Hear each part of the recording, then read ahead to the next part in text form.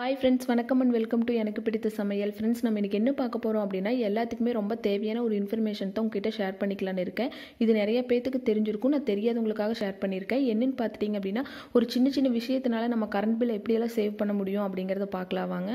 அதுக்கு முன்னாடி நம்ம சேனல் ஃபஸ்ட் டைம் வரவங்க மறக்காமல் சப்ஸ்கிரைப் பண்ணிடுங்க. இப்போ 100 யூனிட் நமக்கு வந்து ஃப்ரீயாக தந்துட்டுருக்காங்க. 100 யூனிட் அப்படிங்கிறது ஒரு பேச்சுலரோ இல்லை 2 பேர் மட்டும் இருக்காங்க அப்படின்னா அவங்களுக்கு வந்து 100 யூனிட்குள் மட்டும் யூஸ் பண்ண முயற்சி பண்ணுங்கள். ஏன்னா 101 யூனிட் யூஸ் பண்ணாலும் நம்ம சார்ஜ் பே பண்ண வேண்டியது வரும். ஸோ இந்த மாதிரி டியூப்லைட் யூஸ் பண்ணும்போது நமக்கு கரண்ட் பில் வந்து டபுள் மடங்கு ஆகுது. இந்த மாதிரி எல்இடி பல்ப் யூஸ் பண்ணும்போது நமக்கு வந்து கரண்ட் பில் வந்து ரொம்ப கம்மியாக தான் வருது.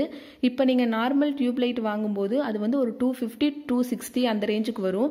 இதே பார்த்துட்டிங்க அப்படின்னா இது ஒரு 400 வருங்க. இது 400 ருபீஸ் வந்தாலும் நமக்கு வந்து பிராண்டடாக வாங்கிட்டோம் அப்படின்னா 2 இயர்ஸ் நமக்கு வந்து வாரண்டி கொடுக்குறாங்க. 2 இயர்ஸ்க்கு மேலேயே எல்இடி பல்ப் வந்து நமக்கு ரொம்ப நாளைக்கு வருது.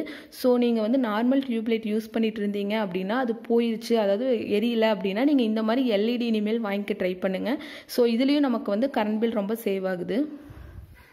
மேக்ஸிமம் எல்லாருமே பார்த்துட்டிங்கன்னா எல்இடிக்கு தான் மாறிட்டாங்க. ஸோ இந்த மாதிரி குண்டு பல்ப் இருந்தாலும் அதை தூக்கி போட்டுருங்க.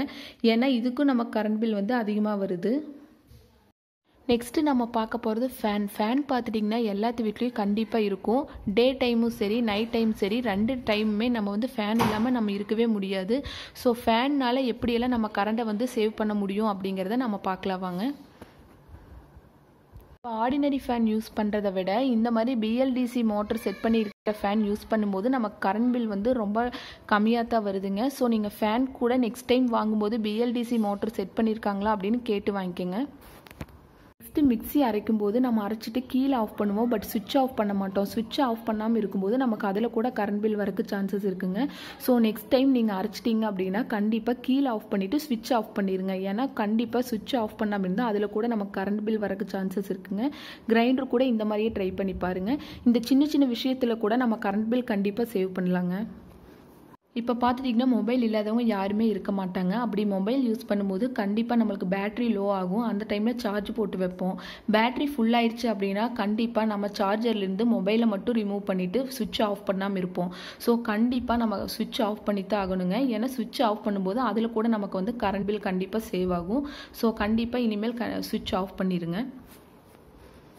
இப்போ நெக்ஸ்ட்டு பார்த்துட்டிங்கன்னா டிவியில் எப்படி கரண்ட் சேவ் பண்ணலான்னு பார்க்கலாம் வாங்க. நார்மல் டிவி விட இந்த மாதிரி எல்இடி டிவி நீங்கள் யூஸ் பண்ணும்போது கரண்ட் பில் வந்து நமக்கு கம்மியாக தான் கிடைக்குதுங்க. இந்த மாதிரி ஒரு டிவி மிக்ஸி இந்த மாதிரி சின்ன சின்ன விஷயத்தில் கூட நம்ம கரண்ட் சேவ் பண்ணோம் அப்படின்னா 100 யூனிட்குள்ளே யூஸ் பண்ணுறவங்க கண்டிப்பாக 100 யூனிட்குள்ளே மட்டும்தான் வருங்க. 101 யூனிட் போனால் கூட நம்ம வந்து பில் பே பண்ண வேண்டியது வரும். ஸோ இந்த சின்ன சின்ன விஷயங்களை கண்டிப்பாக எல்லாருமே கடைபிடிக்க முயற்சி பண்ணுங்கள். இப்போ பார்த்துட்டிங்க அப்படின்னா டிவி ஆஃப் பண்ணும்போது ரிமோட்டில் மட்டும் நிறைய பேர் ஆஃப் பண்ணுவாங்க, பட் சுவிட்ச் ஆஃப் பண்ண மாட்டாங்க.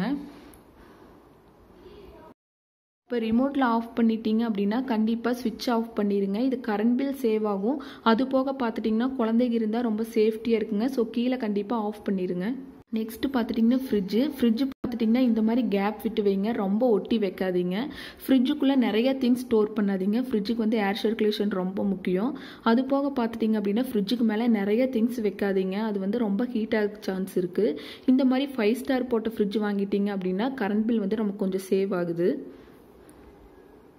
நெக்ஸ்ட்டு பார்த்துட்டிங்கன்னா இந்த மாதிரி லீக்கேஜான பைப்லேயில் தண்ணி நிறைய வேஸ்ட் ஆகிட்டு இருக்குது. இப்படி வேஸ்ட் ஆகும்போது நம்ம மோட்டர் போட்டு தான் தண்ணி மேலே ஏற்றுவோம். அதில் கூட நமக்கு வந்து கரண்ட் பில் கண்டிப்பாக சேவ் ஆகும். ஸோ தண்ணி வேஸ்ட் பண்ணாதீங்க.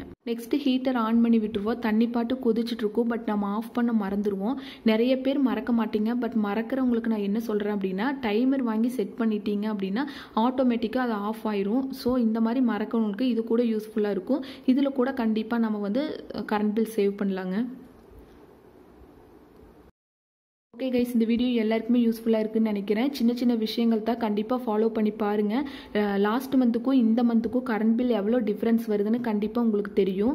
இந்த வீடியோ உங்களுக்கு மட்டும் இல்லை, உங்கள் ஃப்ரெண்ட்ஸ் ஃபேமிலி ரிலேட்டிவ்ஸ் கண்டிப்பாக எல்லாத்துக்குமே ஷேர் பண்ணுங்கள்.